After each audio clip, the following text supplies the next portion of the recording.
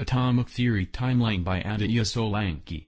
Democritus found that atoms are not all the same, they are eternal, and always moving.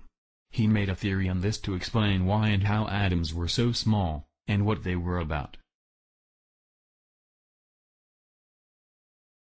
1803 John Dalton. He proposed the atomic theory. He inferred proportions of elements in compounds. He found that the atomic weight, and chemical symbols. He also had the most useful atomic theory of matter. To come up with this, he tested gases and used evaporation to find out what the gases had on that mixture altogether. 1897, J. Thomson.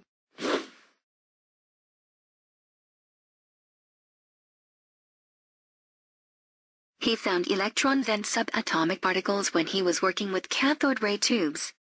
He was working with glass tubes and electricity and messed up and discovered electrons. 11. Ernest Rutherford. He ionized gas using radiation, and found alpha and beta waves. He used his research in the magnetic properties of iron to find radio waves.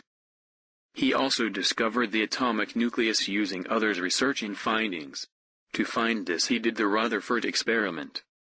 Briefly, he used a thin foil made of gold metal to find positive and negative charges in an atom.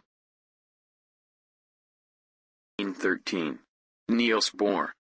Niels figured out the structure of the atom, and their radiations. He also discovered the principle of complementary. He introduced electrons from the book he wrote on the structure of the atom. He also started the basis of the quantum theory. Niels Bohr discovered this atom. It shows a positively charged nucleus surrounded by electrons. This was mostly to explain the Rydberg formula. The Bohr model is a hydrogen model. It helps with the learning of the quantum theory. 1920s electron cloud model. Electron cloud model discovered by Erwin Schrödinger and Werner Heisenberg. They said an atom consists of a dense nucleus and many protons and neutrons and is surrounded by electrons, but they all have different energy levels, and different charges. Planetary or solar system model. Both Rutherford and Bohr contributed into this model.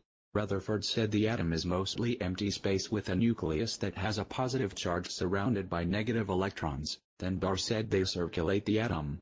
Thank you for watching this video. Goodbye.